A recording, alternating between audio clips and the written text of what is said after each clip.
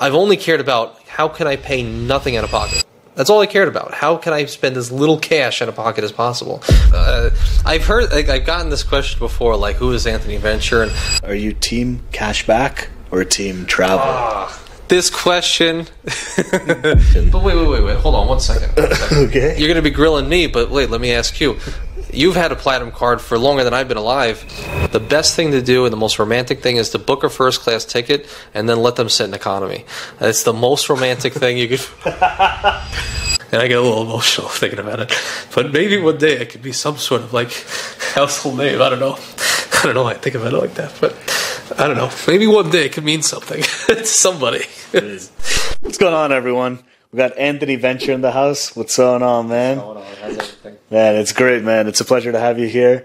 And I got here to South Carolina last night. We've been filming some collab videos and having a good time. And I want to thank you for this time we're going to share here today with everyone. And before we get into it, I'm sure most of y'all that are watching this know you, but go for it, man. Share a little about yourself and we'll get crack-a-lackin'. Crack-a-lackin'. That's what I'm about. I love getting crack-a-lackin'. That's right. So I've gotten this question before, like, who is Anthony Venture? And honestly, the only thing I could really boil it down to is just somebody who gets obsessed with things and then does nothing else but that for a season, which might last 3 to 4 years. So, if you talked to me 10 years ago, it was the season of working out and nutrition and eating, all the right things and all these different things. A couple of years later, maybe I was a language learner. Now that's my identity at that time. A couple of years later, I'm a driving teacher, aficionado, teaching people how to drive in New York State and teaching people how to get their license. And then, a couple of years later, now it's finance, and then now it's YouTube and credit cards. So I don't know. There's no one thing that I could really point to that I am. It's just like I will get obsessed with one thing and that'll become my identity for that amount of time. And then over time, maybe I get bored of that or I get to a sufficient level and then I'll move on to the next thing. And then I kind of forget that side of me for a very, very long time. So I don't know. What am I? I'm a person who gets obsessed. I think that's all I can really say, to be honest. I don't think I have anything else but that. No, that's awesome. And man, you're so funny, dude, in person. He's hilarious. So I got to ask you, how old are you and how many credit cards do you have? All right, I am 26. We'll be 27 next month, though. Please send me some gifts. P.O. Box, I have no P.O. Box. But, and I have, I think there's 13 active cards. But I think I've had like 18, but I canceled a bunch. I don't even know. To be honest, I have no idea anymore. Up until recently, I didn't even really know how many hard pulls I had, my 524 status, really, but, who knows. But, I think it's like 13 active at 26 years old. So half every year. Half a card a year. Nice. So how we're going to do this, and that's pretty impressive, by the way, is we're going to cover some credit cards first, and then from there we're going to go into more everything general, money and otherwise, and then we'll dig a little deeper of the stuff you alluded to in the beginning of how you came to be, your origin story, if I may. Oh, okay. Yeah. So with that, we'll start it off. Are you team cashback or team travel? This question, we're really going there. Team cashback and team travel, unreal. So everything has to have a caveat, right? And the caveat is, well, you can say you're team travel, but do you actually travel? And I would say so far I've been doing as best job I could possibly do to be actually a team travel person. I've been trying to go to all new places and new lands and trying to book a lot of experiences that I never really did prior to. So I have to say I'm team travel, I have to say I'm on my training wheels to becoming a true team travel person.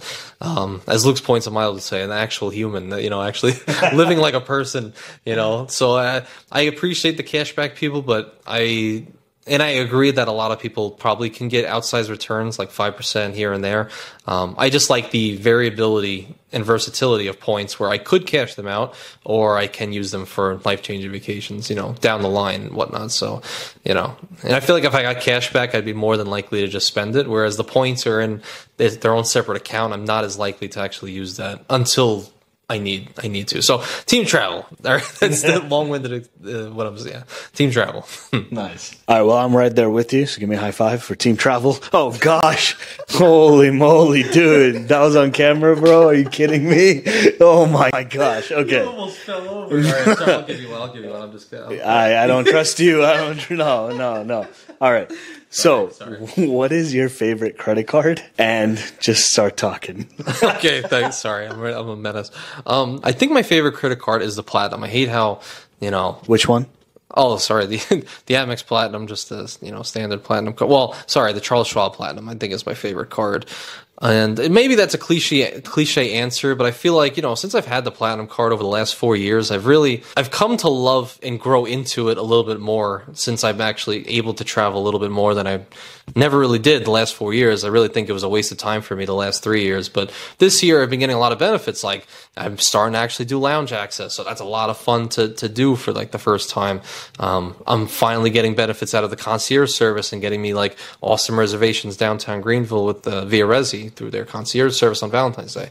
So that's like a lot of fun. Using FHR for some like literally the best hotel stay I've ever been to so far in the FHR property I did in Savannah, Georgia. There was a Hyatt Thompson. So it's like all of these different things that the Platinum card can give you has been delivering basically this last year for me, which is it's why it's propelled it really to the top spot, I would say, this year and probably going forward. Also, to quote Cesar Joel, great guy, he mentions that the Platinum card is the only card that can cover your entire travel experience. I mean, statuses like Marriott, Gold, Gold Hilton, Gold Marriott. If you're talking about, of course, a wide range of lounge access. You don't just have Plaza Premium or Centurion Lounge. You don't just have a Sapphire Lounge. No, I have Plaza Premium. You got Priority Pass. You got all these different, Escape Lounges and Delta Lounge, all these different lounges, all encompassing on one card. Plus, you have your hotel credits to. So pretty much what I'm saying is, I agree with Cesar that it does actually encompass your entire travel itinerary, from the hotels to the flights to the statuses when you get to the hotels, and even like food and rideshare and stuff like that. It pretty much covers your entire travel experience from front to end, excluding multipliers. So if you're looking for multipliers, it's not the Platinum, but for all the other extra benefits that you're prepaying for, I would say sure. I've gotten an added outsized value just by holding that card, I think. So I also like the Amex Platinum, so that's pretty cool. I will ask you, if your team travel, and shout out to you, Cesar, I would say, where are you using the points that you're cashing out? So my understanding is the feature of the Charles Schwab Amex Platinum, the big difference is you can use your points and transfer them out at a 1.1 ratio. In other words, if you got like 10K worth of points, that could be worth $110 into your Charles Schwab brokerage account. So do you actually utilize that feature, or is there something extra of why you love the Charles Schwab Platinum? Or do you use like half cash out redemptions, half travel? What's kind of the story here? So there's a couple things. So one, no, I haven't technically done the cash out yet, but I actually was going to do it very, very soon, because I wanted to actually do what Spencer did once, which was cash out points for a computer so I can use it for whatever I want to use it for. And shout out to Spencer Johnson. Sorry to cut you off there. Shout out. He's the first one on watch his episode after this one. Yeah. It was a good episode. But yeah, I feel there's a world where I'll take maybe, Amex points are crazy, man. And the Schwab is really insane because there's a few moving parts. Like so basically when you have the Schwab and you cash out 1.1, I mean, there's a lot of things you could do with that. So even if I just signed up for, like I did recently but messed it up, you get an Amex checking account and I get a 50K bonus just by like depositing 5K and doing that. That's like via the Schwab, $550 in cash. That's a pretty decent computer if you need one, or whatever. $500, that could be your rent. $550 if maybe you're half of the rent or something like that. So I love having that versatility. But if you're talking more points and miles strictly, a lot of people will transfer their Amex points to Hilton when there's like a bonus, and sometimes it could be worth it based on whatever the redemption is. But a lot of the times, I don't know if people realize, but you can just cash out the Schwab for cash, use that to book cash for your Hilton stays, and you can use like a Hilton credit card. Maybe you have an Aspire and get you 34x per dollar spent at those Hilton hotels, plus the base points. But you're just reimbursing yourself with the cash via the Schwab, via your Amex points. And that redemption probably would be better than just transferring it to Hilton, even factoring in a bonus.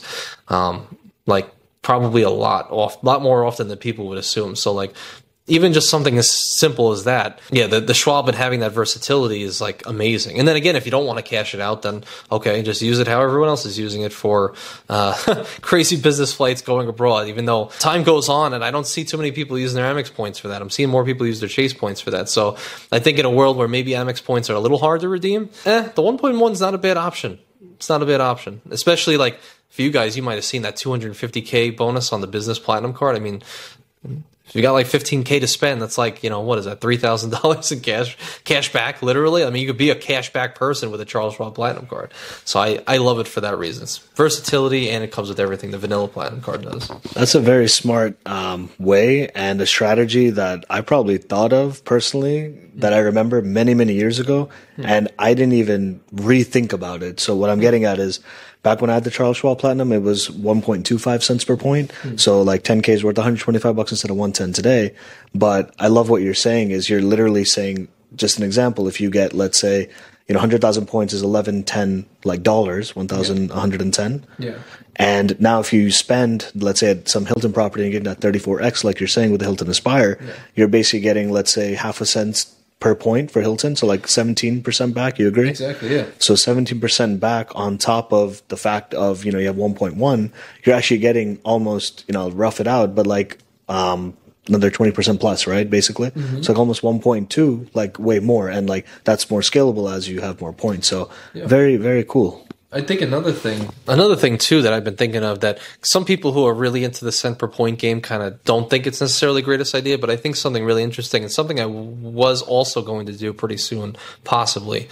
Then I'll make a video about it if I do. But basically taking those points out, like if I want to book a hotel via FHR, like some people, I think you might forget, like, oh, I can book fine hotels or resorts hotels and not use my $200 credit. Like, it's not just a one-time thing. You could use it and just pay cash. You have the platinum card, so you might as well take advantage of fine hotels and resorts if it makes sense, like if the price is low enough and you're willing to pay for that. But I just think an interesting proposition, value prop, would be, okay, I want to book this $200 hotel, have it be the Roosevelt, Waldorf Astoria, and New Orleans.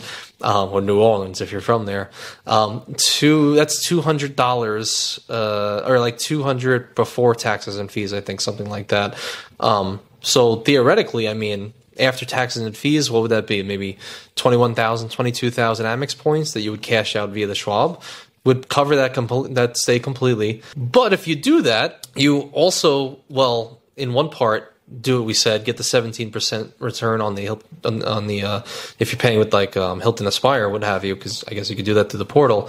You're also going to get all the base points that you would get for that stay. So I guess that breaks into the 34X. You get all your dining credits, but then you get all the benefits with FHR. Like you might get an upgraded room, but you also going to get $100 towards an experience credit. Usually it's going to be towards the on-site restaurant, or if they have a spa there, whatever. And then usually another $60 towards breakfast credits. So what once was maybe a $250 hotel room, I now have minimum $160 in credits that you get through fine hotels and resorts. And basically 90% of the time, I heard some people not, but I think they're not asking, but every time I've done it, I've gotten the Hilton dining credits as well. So if you have diamond status or you have gold status, really, you can, if that's a Waldorf Astoria, there's another $50 in dining credits. So $210 in dining credits for a stay that's $250. Maybe you're going crazy. You're not going to eat that much, but I do. And this is actually how I booked the Waldorf in DC that I'll be going to in the future. And I have $210. I'm going to have $210 in food credits for like a $400 stay. So I'm like, okay, so to break it all down, sorry, it's a little long-winded.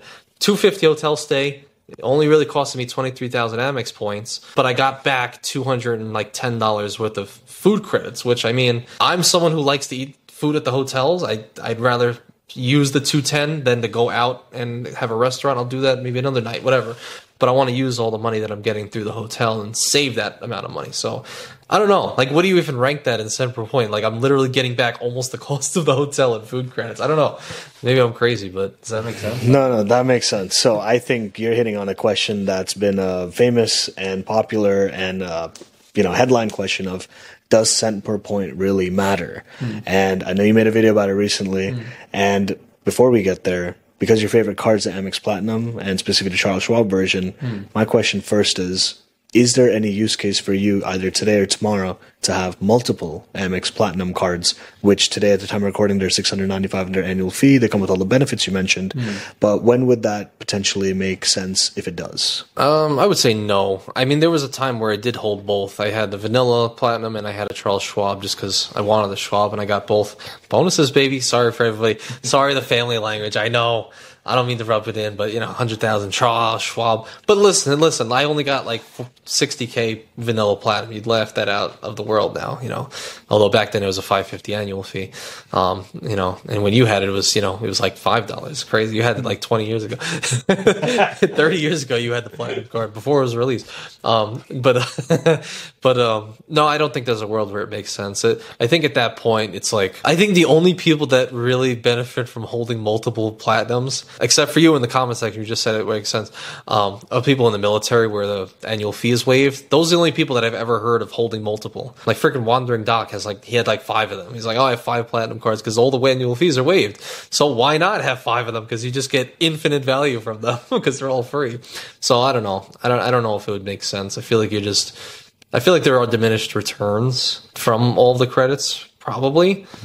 But again, I mean, one might say like, well, if you can value it now, why couldn't you value it too? It's just like the same calculations. But again, you're footing a $1,400 bill every year for those benefits. If it's worth it, I don't know. For me, even at some points, even 1 platinum might be too much, But for me, no. I think just 1, I'm done. Fair. For now. So coming back to the cents per point question. But wait. Hold on 1 second. Okay. You're going to be grilling me, but wait, let me ask you.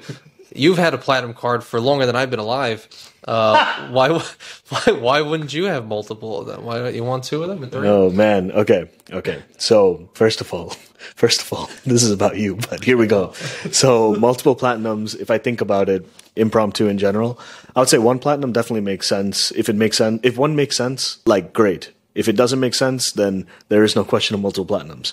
If more than 1 is the case, like let's say 2 platinums, and let's not overcomplicate it where maybe it's the Morgan Stanley platinum and the Charles Schwab platinum and the Amex vanilla platinum. If it's like multiple platinums, period, I would say that if you get value from the credits that come with it, then that's great. If that supersedes the annual fee, then it's a no-brainer.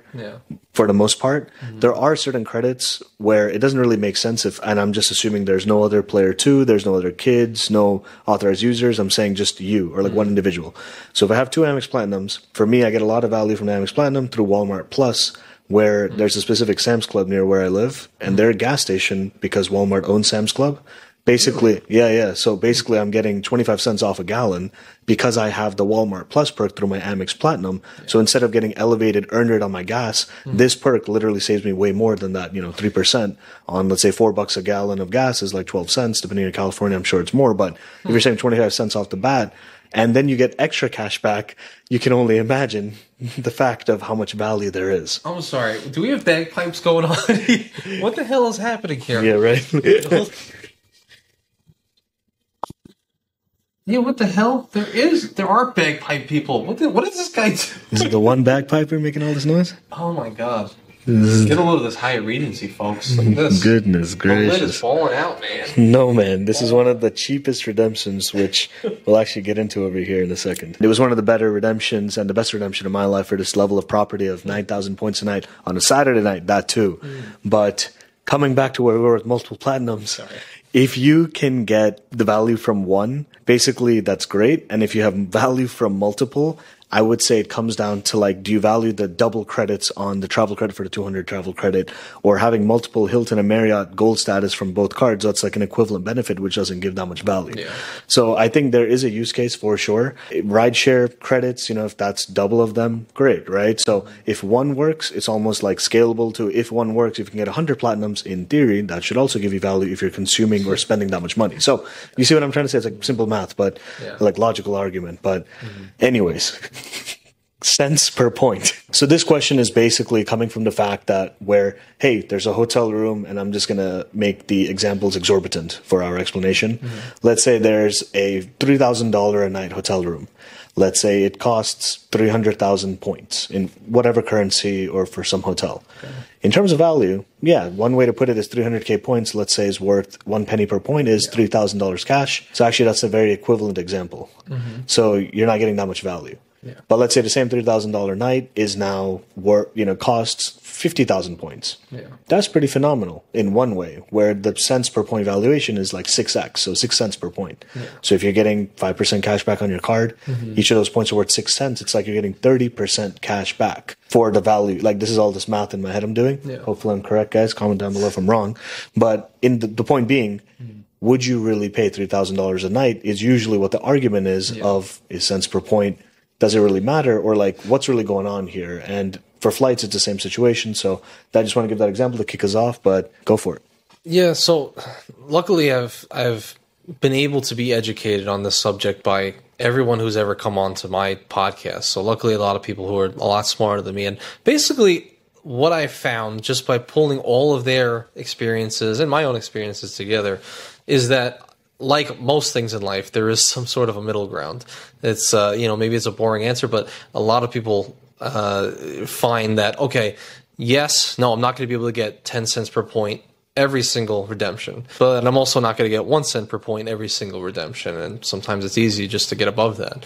So I think a lot of it is down to, well, do you care more about less experiences, but the perceived higher value in all of your points that you're using, or vice versa? So like, for an example, my entire life of being in the points of miles game, up until like starting YouTube, I didn't even know what cent per point was. I've not heard that term until I got onto YouTube and started reading comments and watching YouTubers and stuff. I was like, what the hell is cent per point? All I ever cared about, and pretty much what I still only care about to a degree, but I'll tell you why.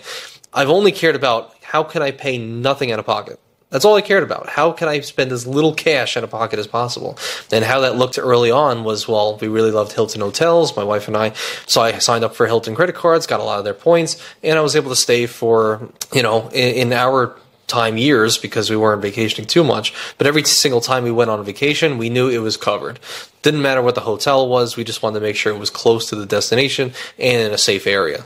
So for me, not even having a perspective of cent per point, that meant everything to me, and still does mean everything to me, that I can go places and pay with points and miles and not have to pull cash out of my pocket. However, I do agree that you need to have a floor for things and something that makes a lot of sense. Like, obviously not redeeming a Chase point under 1 cent per point, or an Amex point under 0.6 or something like that. I mean, if you're going 0.6, you're really struggling. That's like, that's a horrible, you're really doing some bad stuff. But I don't know. I just feel like, you should have a floor, because that's just good math. That's just good practices to follow, good SOPs. But at the end of the day, I've only really cared about, okay, this hotel looks really cool. It's in an area that I really want to stay in, and it looks safe, and I love all the amenities, and things are walkable to there. So for me, it's more so about what actually is there at the destination, and not necessarily so much about, doing the calculation first and like, okay, you know what? That hotel over there, that tapestry, that Hilton tapestry is like 3 cents per point. It's amazing. Obviously no Hilton's getting 3 cents per point, but that hotel, amazing cent per point, but it's like not in the downtown area. It's like far off, and I have to drive like 25 minutes to get to the downtown. Versus this one's like half a cent per point, but it's in the heart of downtown. Still getting some dining credits, and I can walk around in the downtown and have a drink and stuff like that, and not have to worry about things. So for me, that makes more sense to me, and I'll use my points like that versus that. Meanwhile, like, cent per point really doesn't mean anything either. Like, I had this argument with Sean on the BS podcast. If this hotel is 2 cents per point today, and it could be 0 cents per point in like 2 months from now when the summer hits, or it could be inflated, what have you. And I get it, you take the aggregate of all the different numbers, but if something could change so often, I mean, obviously I'll take the averages, but do I care that much? The only thing that stays constant is, can I have a better experience, at this one place in this good location? So I am very much in the middle on it, but I don't even calculate cent per point until after I do the redemption. I don't even really think about it. So that's how I live. I don't know. Do you do the same? Do you calculate before or after? What I think about cents per point is, the Matrix? Yes, of course. So basically, it's like the illusion of choice. So kind of what you were saying is you never really knew about it until you knew about it, like through credit card, YouTube, or otherwise. So obviously, like you said, there, flow rate matters. If you have, any number of points or type of points, or whoever's giving you those points, and they tell you, hey, you can redeem these at 1 penny a point. If you have 1,000,000 points, that's 10,000 real cold hard cash dollars. And if you use those 1,000,000 points to get a $25 gift card somewhere, someone either scammed you or you got, kind of screwed over, right? So the point is, I do agree with you that cents per point can be overrated for a lot of use cases, in the sense of, in the end of the day, right? Like, are you getting the value, right? Like, your example is, I'm getting the value, I am happy. I may be getting double the value 16 miles away from my main destination. Is that worth it for my own ego or for the math to be like, wow, I did a great job. I maximized this equation on paper. But if I may be a little crass, points are made up like money. It's not a real system. It's just numbers on a screen, if we're being real. So at the same time, these algorithms or Hiltons or Marriotts or whoever, Chase, they could just say tomorrow, hey, all these points, we're going to change all our rules. You may be sitting on 1,000,000 points, and all of these are now going to be worth 0.25 cents per point. So a 75% reduction in value. So coming to the more headline of this question, I would say I love to acknowledge for my own maximization purposes, hey, did I get a good cent per point value? Did I not waste my points in a certain manner? But the efficacy, or in other words, what you want of where you're spending your cash to actually get you what you want, points and cash are no different in terms of the utility. It's supposed to be meant for getting what you want. So as long as you got what you want, and it's all reasonable, right? You didn't overspend, you didn't underspend. That kind of, there's a range of your acceptable parameters of, am I okay with this decision or not? And if you are, move on to the next decision. So I know that's very straightforward, but that's just how I think about it, is like, the minutia really mattered, similar to when you have less, you have those few things in front of you. In other words, there's a saying, when a person is broke or doesn't have any money, they have only one problem. They literally have no money. And there's an expression, a person with $1 million has 1,000,000 problems, because then they're managing whatever they are to create that stream of revenue or have it or maintain it, whatever, protect it. So in the same vein, I used to care a lot about this cents per point. And what I'm getting at is, I feel this question comes from not a scarcity mindset, but it comes from, hey, I have X amount of points and I'm trying to maximize them. The question is, why do you only have X? Why do you not have X plus Y, or X times 2, or X squared? In other words, how do you get more points in general? In other words, I'm not saying go spend more to get them, right? I'm not saying go sign up for a bunch of credit cards to get more. I'm really saying, in general, if you shift your mind into how much value can I squeeze out of what's in front of me? If you phrase it as the opposite way, is there's so much value anyways to be gotten. How many points do I need for what I want? Okay, how do I get it? What can I do? What's the next step? Et cetera, et cetera. So I know that became a little philosophical there, but I think it's just that type of thinking is what I would say personally. Well, do you, so I guess bridging off that, there is a mindset in the, the financial world when you're making money as well. When you watch some videos about saving money, you'll always have a comment saying, why save, just earn more. Right. So do you think that works in the points and miles game too? Like, why am I worried about, I guess, maybe saving or maximizing the points I have? Or is it like, oh, should you just earn more? How that looks is different to everybody. Like, am I spending, $10,000 a month? I sure am not, or could I sign up for more cards and be more strategic, or hopefully have some friends and family you can refer to. So do you think that mindset kind of works, like just earn more points versus, maximizing what you have?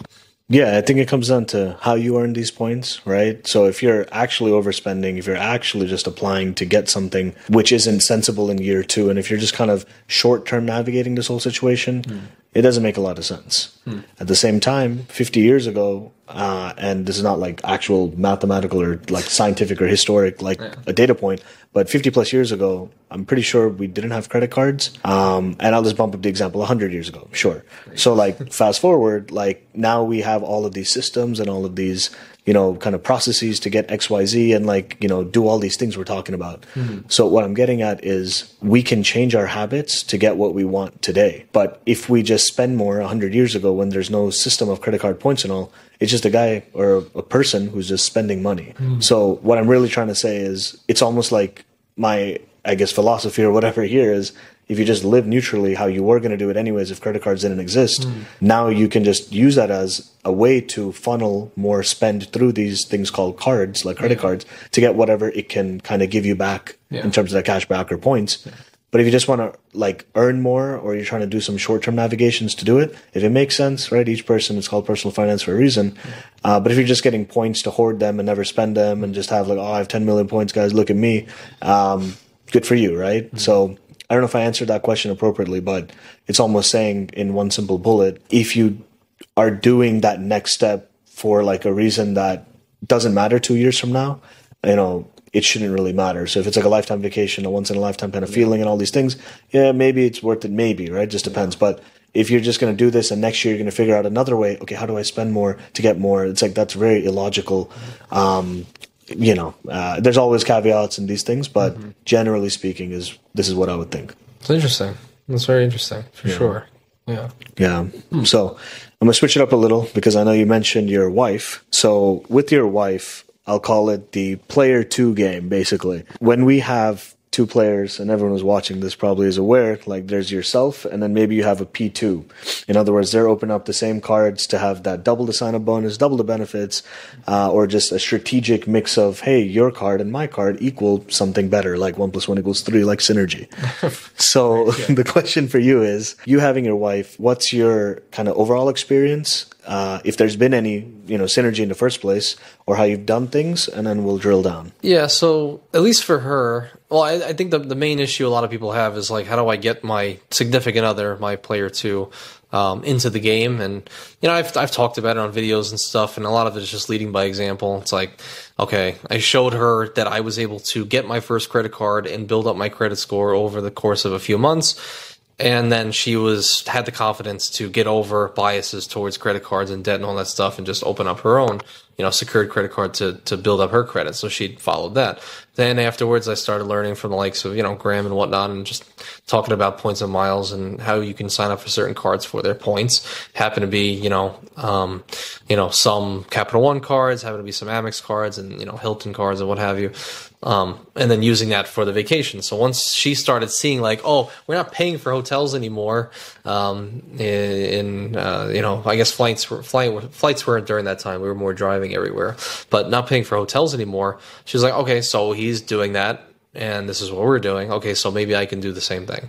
So I think a lot of it is just showing first, showing the value of it, and then the rest is kind of history. Unless they have underlying issues like they can't handle debt, they have debt, they can't handle credit cards, etc. But yeah, as far as like stories are concerned, I mean, now she's all in the game. She's like, okay, we literally some of the most amazing stays, like things we would have dreamed of when we were, growing up. Like I was staying at places that are like Motel 6 equivalents, basically roadway inns, and like Days Inn and some of these places. So having to stay at like some like luxury category, at least now, we're getting fancy category 5 Hyatts, that's high. Not quite 8, not 8 yet, but category 5. It's opened her eyes to just what's possible. So now, if we're not spending towards anything, she'll literally ask me like, is there a card like I need to open that we could spend towards? And that's why she just got the Chasing Cash, baby. So this way we're always putting some spend, just normal spend, onto these cards. This way we can just keep running the game and getting more awesome vacations, And so she's full on in. She doesn't really care about the game like that, like how we do, but she just like wants to constantly like she's in it to get more cards and to get more experiences, because she knows like now she has over 10 credit cards and an 800 credit score, so like she knows there's no real risk for her specifically because she's good with money and all that stuff. Yeah. Dang, that's pretty cool, because I like how you went through the origin story, the kind of the problem statement, kind of what you did. You guys grew together. That's pretty awesome. And, you're obviously here, and she's there fueling the fire, basically, is how I hear it. So, yeah that's sick. She better. No. Man. Ridiculous. Overall, it seems like it's pretty seamless. Can I touch your hair? What the hell? Like, so, we threw them off, baby. But... Man, so what I was saying was, everything was seamless with what you just said with your player 2. Yeah. And now that I'm back on track with my question and what I'm about to ask you, has there been any frustrations, though, any negative points, something I can learn from personally, we can share, so everyone can learn together here? Nothing necessarily. Can I touch your hair? No. Go for it. Go ahead. Go for it. No, nothing. Nothing necessarily negative inherently. There's just been times where it's like, oh, an annual fee hits, and she's like, oh, because I mean, it's kind of controversial, but some folks who are in this game who get their player 2 in the game, they manage all their annual fees. Like I would pay all the annual fees for her. I don't really agree with that. I mean, if she's going to be benefiting and getting into the game, take a couple annual fees like I am, all right? If she's in it, she's in it. And I think if she's in it and paying the annual fees, well, one, she keeps more track of it. So if she decides that's not worth it, we can talk about it. And two, well, you know, there's a mutual respect there, because if you're just paying all the annual fees, she doesn't even realize that that's even happening. Like, I don't even think she realizes, like, there's like $1,000 in annual fees I'm paying and stuff like that. So I think when she's paying a little bit, like she's paying like maybe $180 right now a year, there's a little bit of a mutual respect that even though it's like, this is nothing that crazy, credit cards and stuff, but it is kind of life changing. But even on this scale, there's like mutual respect in the battlefield that you're both paying your own respective annual fees so that you can both enjoy those awesome vacations down the line. Although having said that, a lot of her cards are, you know, to have annual fees, she doesn't need to have anymore, so we'll probably cancel. But that just depends on everyone's situation. But other than that, no real frustrations, because I go over everything prior to. I like, this is the fee, this is what we're going to get, and here's the game plan, like when we'll cancel it or if we're going to keep it, you know, forever, whatever. So she's well aware prior to getting any of the cards, you know. Yeah, no, that makes sense. I feel like y'all, seems like in your situation, use points and miles for more hotel stays. Yeah. And when it comes to like airlines, have there been times where maybe you have the Platinum, for example, where you get Clear Plus, so you have a little quicker line, hopefully, for TSA security check in general, and maybe she doesn't. And in my situation, that's happened, infinity times. But that's also my choice to literally just make her an authorized user, right? Yeah. Or she has her own Amex Platinum. So, just wanted to ask you if something similar, like airport-wise, for y'all. So what I do is, this is what any good husband, so if you're listening and you're about to get married or you will be married, if you're a good husband, what you want to do is, and I learned this from Chad Money Minutes and Luke's Points and Miles, the best thing to do and the most romantic thing is to book a first-class ticket and then let them sit in economy. That's the most romantic thing you could... That is what you do. And also, when you go to Centurion Lounges, walk into the Centurion Lounge, flash your Platinum, go on through, and then your wife and kids, they sit outside, and they sit in like the little high chairs they give you when they're outside the Centurion Lounge before you get in. You let them sit out there, because then, you're not going to pay $50. I mean, come on. If they want to give you an authorized, let them pay for it. No, but seriously. But seriously, no, I do foot the bills for the Centurion Lounge and stuff. That shouldn't pay for, unless it's like Delta Sky Club, where they're not really watching you. Just sneak her past. Sorry, whatever his name was. He was like, make sure you put 2 on there that you're going through the Sky Lounge. I said, yeah. And then we're gone. Anyway, but for Clear, no, actually, we signed up for Clear. I got her on together because for some reason, I guess there was a deal. I guess it's normal, but the Platinum card comes with the Clear credit up to $189, I think it is. Mm-hmm. But the deal was you can have 2 people. I think it was like $149 for me, and then $40 to add her on. Okay, so I think it was $180. So it was perfect, completely for free. So she got Clear, and we did the whole biometric scanning and whatnot actually in Vegas before we came back home.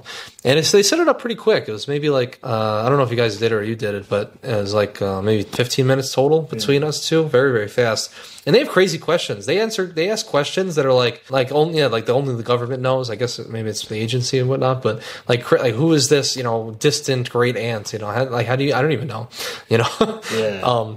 But that was really easy, and then that got us through to the TSA line pretty quickly. And there was actually a funny story with that. Very quick, but we went through the TSA line, and my wife's like, only you would do something like this, whatever. But I went through the TSA line, and I think I had just a water bottle. Maybe we got it from a lounge or something, I forget. But I think I had a water bottle, and he was like, the TSA agent was like, looked at me. He said, you got to dump that out. That's alcohol, right? And I said, it was just a normal water bottle. So I could tell just he was being kind of funny.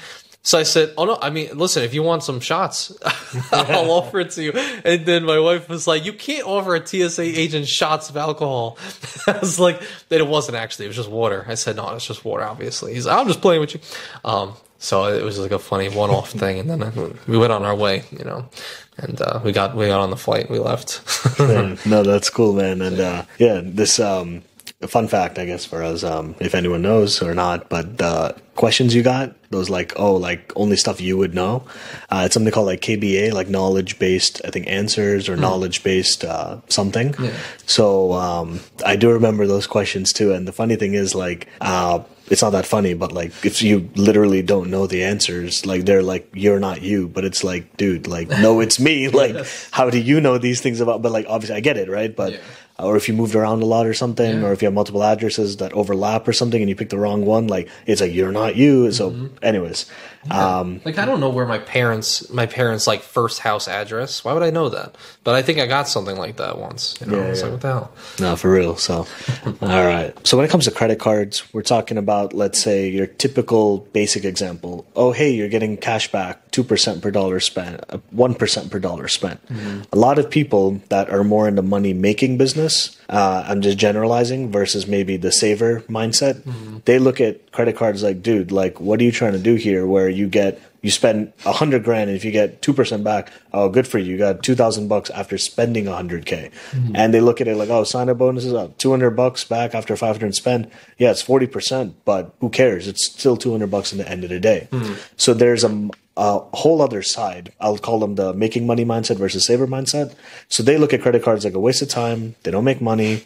Also, you have the downside risk of getting into debt if you have bad tendencies and otherwise. But apart from the truly negative side, for more of like people that are trying to maximize their points and miles, the fun question I wanted to have with you today, one of them at least, is what is like the maximum lifetime value, however you want to calculate that. Doesn't mean super mathematical, but like at a high level, what is this quote unquote hobby, passion, way of life? What is this truly worth, maybe to the average individual, or any other detail you want to add, in your opinion? And we can go back and forth together. So that is very interesting. Yeah, that is an interesting question. Because the first thing I think of, to your first point, like the people who earn a lot, and I've met a lot of those people in the real estate world, and they're like, what's the point of credit cards? You know, I'm earning too much, you know, and I get it. And I think there probably is a limit. I don't know what that range actually would be. My guess, it would probably be like around $500,000 a year. Like an income is when you like it would, like, you would lose more money trying to maximize with credit cards somehow than it's worth, at least mentally, they would think of, unless you've been growing with credit cards until you hit that kind of income. I think probably what it is for you say? Yeah, I was just going to say, it sounds like kind of the opportunity cost of their time spent to maximize here. They could be making more money with the time saved to spend it somewhere to make more money, right? Yeah, because I mean, like, if you do follow some of the folks in the community and stuff, and some of the redemptions they're able to do, especially if you're becoming that high earner or high net worth individual, usually you're upping your lifestyle inflation as well, right? So maybe you're booking more business classes or more first classes. And that quickly adds up. So I think there's like a threshold to what makes sense. Like you can, I mean, there's a bunch of people on YouTube who have booked like these crazy high level flights that were worth like $20,000, and to a high net worth individual, they would pay that. So like, to what degree would that make sense to like use your Amex points that you earn through maybe a business platinum spend for that $20,000 first class flight to wherever? Because that's, I mean, listen, if you're making $500,000 a year, saving on a $25K flight, just from the points you earn through just like a measly $15K spend, which that business is probably spending way more. I think that's still substantial. I mean, that's what, 25K, what, 20, that's like 20% of your income that technically was saved just via points and miles. Of course, paying annual fees, whatever. So I'm like, I wonder what that limit is on how much you have to earn before whatever that benefit of that first class flight or 5-star hotel is actually worth saving to you. And I think probably the flights are the biggest thing. Like, there's no real hotels that you're spending $20,000 on. I mean, it could be if you're staying for weeks and weeks in really high level places, of course. But I think the flights is probably what they're doing. But maybe they're just making money and they're just business owners and they're doing nothing else but in their area, then sure, maybe it doesn't make sense. I'm just going to keep working and working. But on that first point, I feel like there's got to be a limit to how much someone earns to where the opportunity cost doesn't make sense. But I mean, I wouldn't be surprised. I guess there's a reason like Graham Stephan doesn't really, I doubt he's still opening up credit card. Plus, he's also got a lot of them, so maybe that's why. But I feel like he doesn't open up as many cards as he once did. Yeah, no, yeah. He talks about how he doesn't open up bank account bonuses anymore, or like credit cards is not as focused anymore. And I think we probably both agree on this point. and maybe you've said it a different way, is that for me, it's like not how much you earn, but really coming down to how much you're willing to spend. Yeah. And like with, chances are if you're spending more, you're earning more. And I think that spending, if it becomes normalized for you, if you're never going to go one tranche down, in other words, now your lifestyle is business class flights only, now your lifestyle is first class flight only, like, some people are like, I never fly coach, right? Like economy, not for me, so the point is, if that is who you are, then that technically means there is, let's say, value. And if you're spending, like your example, 20K for a flight, if you're getting 5x with Amex Platinum, your example, that's 100,000 points. That is the same number of points, most likely, depending on the redemption. Yeah. You can also get that same flight. True. So it's like a buy one, get one free. But is it really? But maybe they were willing to spend 20K, and they may not be thinking about it, but really, they only spent technically 10K, if you see where I'm trying to come from. Yeah. But I agree with what you're saying in general. It's probably a limit. It's probably a limit to what makes sense for them and their lifestyle and whatnot. Yeah, no, definitely. So I will say this. The question I asked you actually was, what is the max lifetime value that someone can benefit? So in other words, let's say, I'll use an example of myself and then we'll keep it going. Yeah. So far, I've earned over $100,000 of value from my 50 plus credit cards that I have. Now, what does that really mean? That means, was I really going to spend $100,000 worth of travel with the same points, like the value conversion? Yeah. So again, yes and no, right? The point is I got that much value, and did I travel more because I had more points or more the optionality to do it? So I definitely did it more. Yeah. So if there was no concept of points and miles, I'm telling you now, I wouldn't have spent that much in general. So there are like two sides of the coin. And so what I'm trying to ask here is, apart from all the bonuses you can get, like even if you're spending $100,000 for the next 30 years, that's 3 mil, 2% of 3 mil is $60,000, like cold hard cash. So maybe the value, I'm just surmising, is maybe 60K plus all these acquisition bonuses. So maybe like 200K or something. But I'm sure there's other like benefits. And if you're like a credit card YouTuber and all these things and referrals, that's different. You're like earning from a different venture from the main, card setup. But that's kind of where my mentality was, and wanted to hear if you had any thoughts on what I was just saying. Yeah, so I think it's a really interesting question, and probably more philosophical than anything. Is like, what is the max value? And value could mean different things. When you hear that, you might think dollar value or you might think experience. In my opinion, and whenever I've heard the argument of like, yes, you wouldn't have spent $20,000 on a flight, that you got 10 cents per point on. Every time I hear that, it doesn't necessarily make sense to me, because my only response to that is like, yes, no, I would not have bought that, but I also would have a less fulfilled, less experienced life if I didn't have points of miles. So it's like, I use the points of miles to experience things I couldn't normally do, and period. And I don't think there has to be any type of judgment on that whatsoever. And I think the max lifetime value is, okay, how many different experiences, or even how many more experiences have you had than, your next door neighbor who's trying to pay cash for all these vacations. Meanwhile, you were able to take, 6 in 1 year because for some reason it was a fruitful year for points, right? So it's like, I don't necessarily agree that like the max lifetime value is a dollar amount, but I think when you look back on yourself, maybe 20 years from now, you might say like, wow, we went to, 30 countries, we were able to experience all of that. And if you really put the math to that, you're like, okay, had I only used my, post-tax income, maybe we would have went to like 3 countries, 5 countries, which I think that number probably is pretty accurate for how powerful points and miles could be. So it's like, if I had 10x the amount of experiences over my lifetime, then I don't care what the dollar amount. I just care that I experience those things that people would dream of. So I don't know, max lifetime value is how many different things are you able to do in your life, probably compared to the average. Yeah, no, I love your answer. The fact that you're not actually spending cold hard cash for these experiences, and you're having a fruitful / bountiful amount, it's that you're getting more overall value apart from the dollar perspective.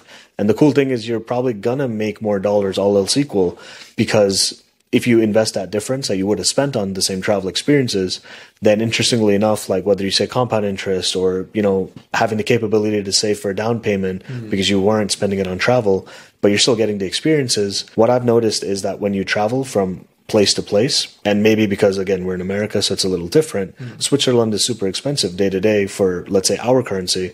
But generally speaking, once you can get the place to either just get there in the first place, and even if you're staying there too, it's pretty much like if you eat out every day, for example, or in general, day to day, then you're basically doing the same thing elsewhere. And depending where you go, it's either equal or a little more or a little less. Yeah. But if you see where I'm coming from, it's really like you're able to save the bulk of that expense and you can deploy that capital however you please. So that I'm just realizing like that's a great point you brought up and wanted to segue it this way. Yeah. And so coming to more money focused questions, let's get into it. Sure. What does money mean to you?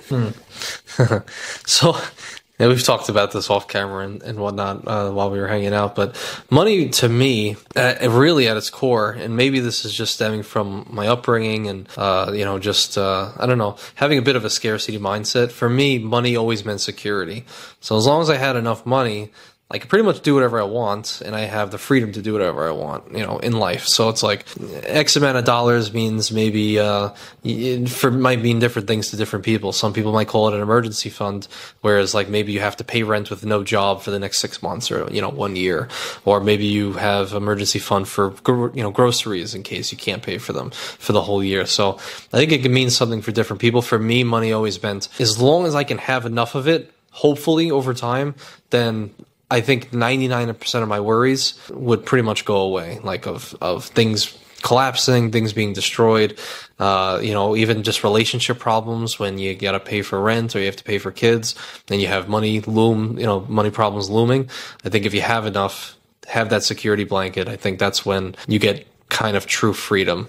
So for me, I think it's money equals security. Money equals security.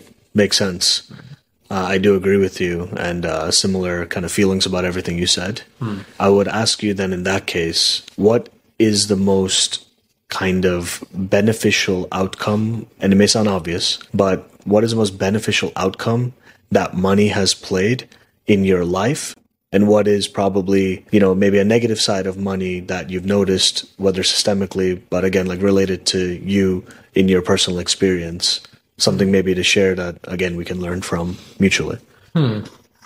Well, so I guess going back, having this mindset of like every dollar is probably the last, and you have to work so hard for your money, so you want to save as much as possible. Having that mindset, and this was like Graham Stephan. He wasn't even on YouTube yet when I was starting to talk about, think about all of these things. I remember being about maybe 17 and, actually even earlier, 14. I remember being like 14 and having a paper route and earning, at least at that time when the paper was like still making money before the internet kind of ruined everything.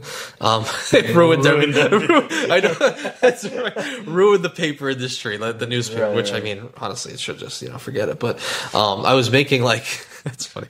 I was making like, I think $300 net profit every, I think I was making about $300, $300 to $400 every single month net profit from 14 years old till 19 when I gave up the paper route, because over time, the internet kind of destroyed the newspaper industry, at least in New York. And, the paper company I was delivering for, eventually the prices of paper went up, but the consumers were paying the exact same amount. So my profit margins went to I ended up only making like $50 a month at one point. And that's when I said, this is not even worth it anymore. Like, if I may ask, like you say net profit. So I'm thinking about like Warren Buffett back in the day where it's like, oh, every paper he delivers is getting X amount times number of houses. That's his earnings. But you're saying net profit. Are you buying the paper and selling it or? Yeah. So how it worked for that company and for a lot of paper route companies is you'll buy the papers from the company and you deliver them to the people who are subscribed to the company, and then I go and collect the money from the people on the street. So every Sunday, 14 years old high school, when I didn't even know how to talk to anybody, had to go up to all these houses and be like, you owe for a week, and it's like, okay, you owe, I forgot what it was. I think it might have been I think it was like maybe $7 a week for the Thursday, Sunday paper and $12 a week for the 7-day paper. I think it was like, because the Thursday and Sunday paper had the coupons. So like if you want to max out your Burger King coupons, man, you get the Sunday and Thursday paper for $7 and usually you save enough. So I used to, sometimes I would steal Sometimes I would steal the Burger King coupons, or we'd get extra papers, and I would take all the Burger King. You know, you love Burger King, so but it's like buy one get one chicken sandwiches and stuff. Like that's good savings. Or have it your way, you know. Yeah, that's right. Have it your way. Steal it. No, okay. No.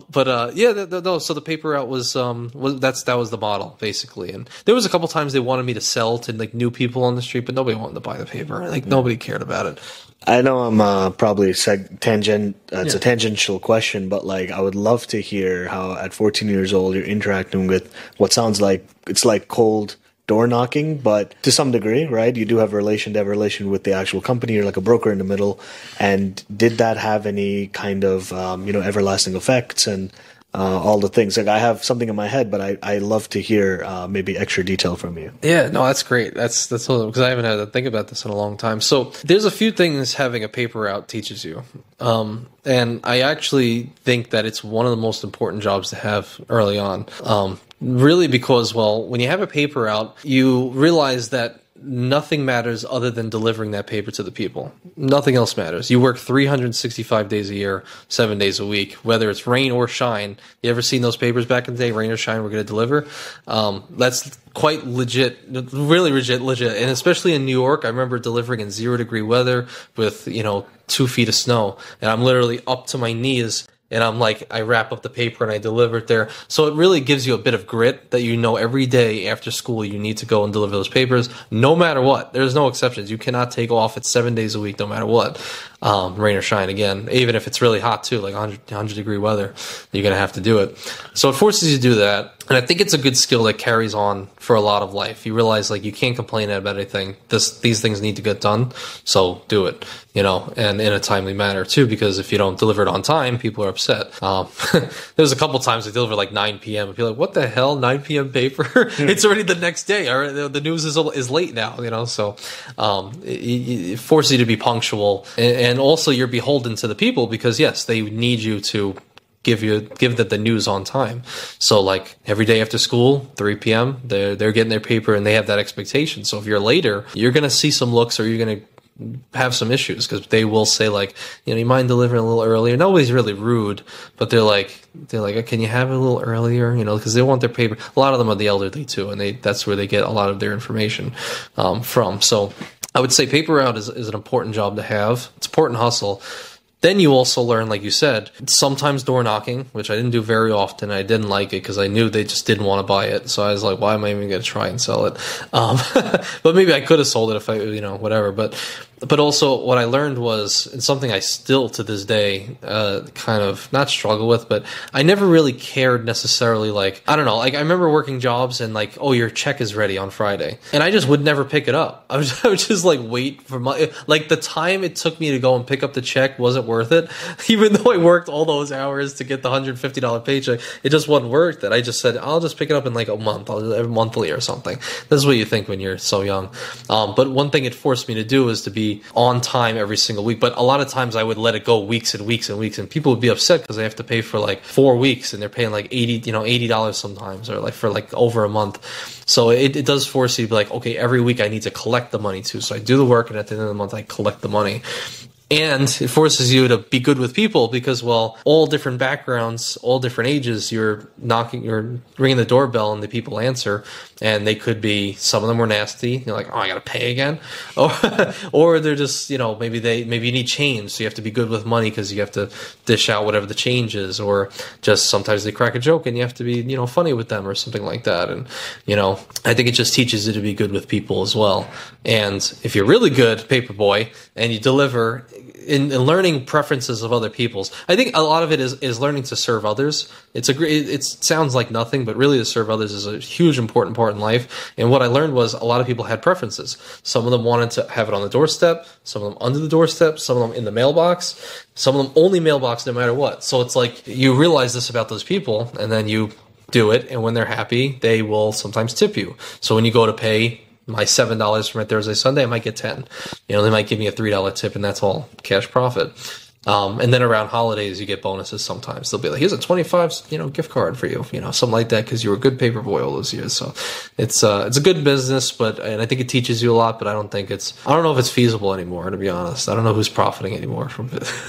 What do you think, before we move on to more pure money questions? And I love hearing these type of stories because it kind of is a foundation to where we can also see where you are today and where you are to be.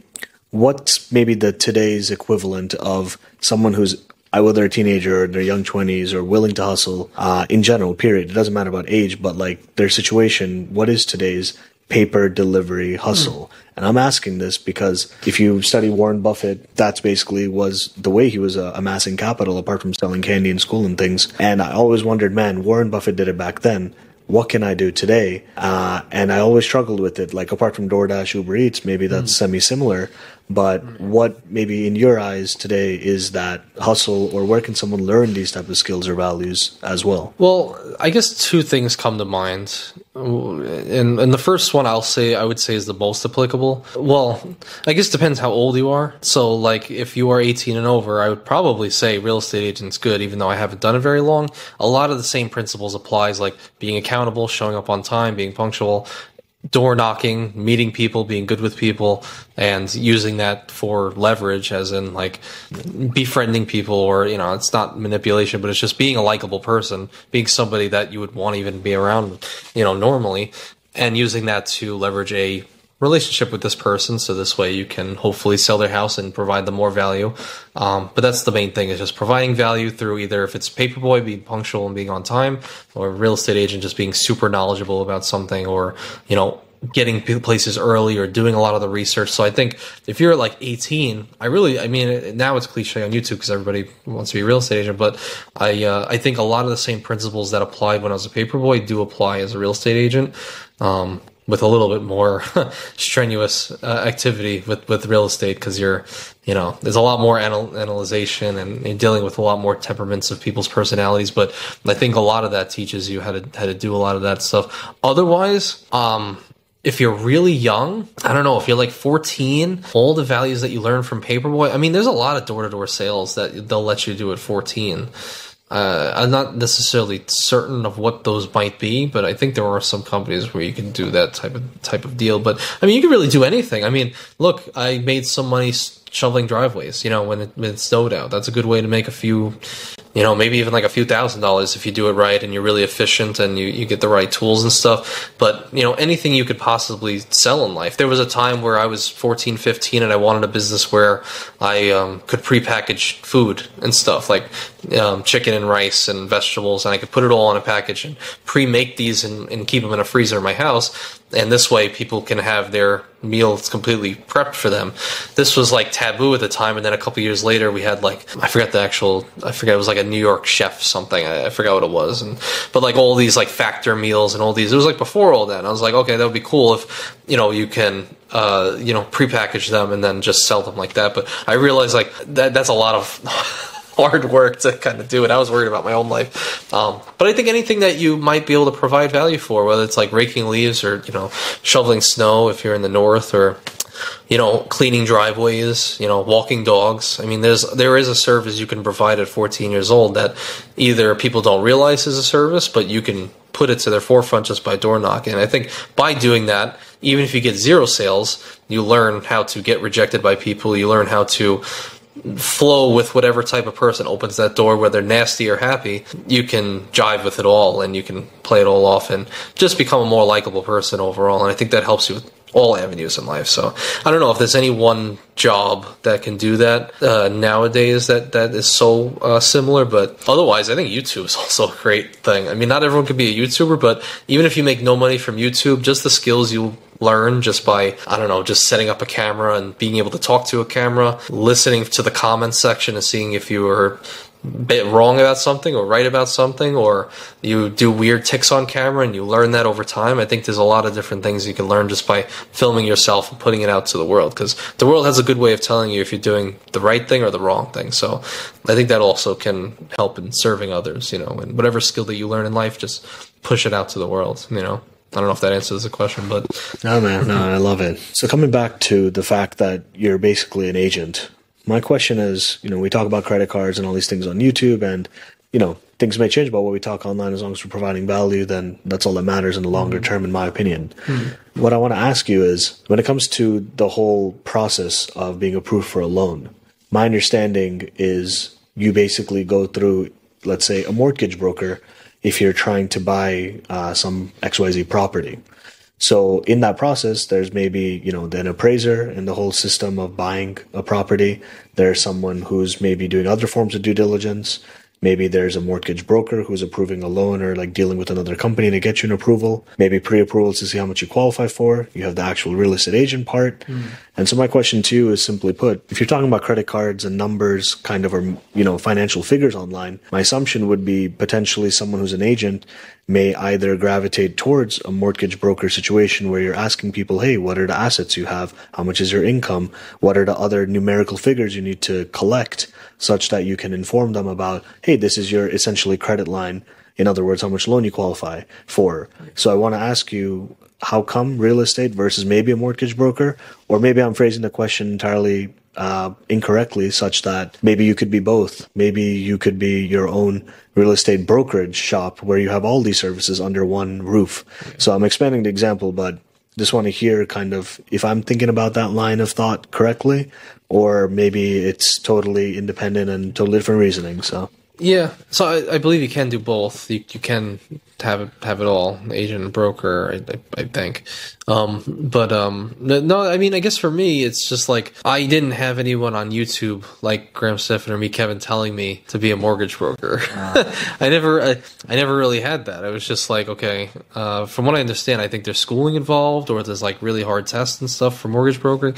Like it's a lot. Like I believe it's like way more strenuous than most tests from what I hear from the folks who've done it. But from what I learned online, it was just real estate agent was, well, really no barrier to entry, just high school, you just graduate high school. And of course you have to study hard and you have to pass the test, which depending on your state can be very, very hard. This state's decent. And I failed the state exam the first time I took the real estate exam, passed the national, and then a week later I passed both. So, but I studied really hard and I still failed that state. So it's a hard test. But I think just the lower barrier to entry plus the influences of YouTube over time has led me to be a real estate agent versus mortgage broker. Yeah, there is some tie-in. However, I think probably being on the mortgage side is it could be easier depending. I think it's a lot more strenuous work, to be honest, versus real estate, depending on how many clients you have. But at least with the real estate agent, you're tied to them to the degree, like on average, a lot of real estate agents don't even need to know much. Like you could kind of pass just by saying, oh, there's a nice property, and just doing some research on the property. A lot of the math ends up getting figured out with their mortgage broker anyway. So if you're just like a good talker and you know a couple things, like, yeah, you can get away with it, but I think the best agents are the ones who can do both. And that's something I have done in the past, like ran numbers with the people prior to them buying. So this way they were fully prepared. Although some people said it was stupid because you lose deals because they get scared and stuff. But I don't know. I just like having people be fully aware because that's what I'm interested in, like the numbers and stuff like that. So yeah, I think there's a world where it crossed over. I think it's just the barrier to entry was much lower, and that's why I chose agent. Fair enough. Yeah. What we covered so far was a lot of inputs into maybe earning money, spending money, saving money, and everything money related. And the overarching question I want to ask you is, what is your end goal when it comes to everything money? And you can answer it however you want, whether that's how much you want to earn per period, maybe what you want to have with said money, and any which way, and I'll stop talking. It's a tough question to answer because, in a world of moving goalposts, it's like, how could you never just have one direct goal for money necessarily. There's some people that have like, the $1 billion, net worth goal. Like, and I could see that. I could see like that's enticing, but I also, being truthful to myself, a lot of the times if I'm making enough money to sustain my overhead and then probably like double that, usually I'm feeling pretty happy. If it's more than that, then whatever. But usually if I'm like sustaining my normal life and I can go on vacations and do all these things, and then I have like, maybe double that amount of money, so I'm like saving as well. Usually I'm at my happiest and my most secure. I could go through the motions and I'll just be consistent and just keep working whatever I've been doing. So like in that way, I'm aware of myself that like, okay, that could be done fairly easily. Like at this point in my life, maybe 5,000 a month might make sense. When I have a kid, or if I, end up buying like a house or something like that, I'm sure that goalpost might move to 10 or something like that. But, at least for now, like my objective is, again, it goes back to security. Am I bringing in enough to sustain my life and then some, so this way I'm totally secure just in the event of like, losing jobs or anything like that, losing money in, in the market or whatever. So I wouldn't necessarily say an end goal, because I know that too comes. Like I think the thing is a lot of people kind of rush it, like maybe the fire people, like they want to retire early and stuff like that. And I think I'm just of the mindset that I'm willing to wait all of the years. Not even necessarily wait. I just know that throughout the next 20 years, I will make whatever goal I would set for myself, because I like, if you become obsessed with something, like I want that to happen. I want to be secure, and maybe that means millions of dollars. Hopefully in the future that happens one day, then that's great. And I just think like, I don't know. And I don't have the greatest foresight on a lot of things. I think out into the future for some things, but usually what it stems from is one core obsession and pushing that to the max. And at least for my life right now, it's YouTube. So, at this moment, it's like, all I really care about is, again, like everyone says, providing as much value as possible. And what that looks like is just interesting, either entertaining or informative videos I can put out there into the world. And we've already seen the likes of, Spencer Johnson or Daniel Braun. Daniel Braun, because, when I see his videos about putting money out there, like making $30,000 in a month, that's really like eye-opening, and also a great guiding light, a beacon of light to hopefully grow into at some point or another. So I'm like, if I think about a life where I'm making $30,000 a month, I don't think I would need anything else. And I think that still falls into my personality type. I'm not one to push extremes with lifestyles. I usually stay home. I don't do many things, and then a couple vacations here and there, and I'm happy. I'm usually happiest when I can obsess over something and grow that, whatever that skill is. In this case, it's YouTube. So it's like enjoying the process and knowing like maybe that 30K does come. Is it 3 years from now? Is it next year? Or is it 10 years from now? If it does come, and I know I'm working towards that ideal, which is one of my favorite quotes in life, is success is daily progression towards a worthy ideal. And I feel like if the worthy ideal is to just make enough money where I don't have to worry about it, well, then just keep working hard, and the rest should fall into place. So it's tough to say, because I can't necessarily think in my mind like, oh, it's 3 million, and then I'll take out 4% every single year, and okay, that's my 120K, income, my 10K a month, before taxes and stuff like that. I know that that's the case, and I know if I play my cards right and I work really, really hard, I think I'll get there eventually. So I don't know. I think it's just trusting the process and enjoying the process while you're there, and just trusting that if you work really hard, you will get there at some day. So I don't know if that's a bad answer, but I don't know. No, that makes perfect sense. I mean, it's basically saying you have an amount that suffices your needs and wants, and you may not need too much more. And what I hear is you already know it's going to happen, similar to like manifestation or otherwise, but you're employing or deploying your skills and disciplines and what you can do, your habits, to follow along the journey and have fun while you can. Because once you get there at the end, I'll ask the question. Let's say today, okay, 3 mils in your account, or 3 mil in buffer, or 5, 10 mil, doesn't matter. Money is now not an issue for you. Yeah. So your quote that you said, I don't know it verbatim, but it was success. Could you repeat it? Success is a daily progression towards a worthy ideal. So with that daily progression of a worthy ideal, if money's the ideal that's taken care of, what could be potentially that new ideal, in your opinion, either today or what you think it could be, just so, money's taken care of? What else is there that you would potentially progress towards success in your definition?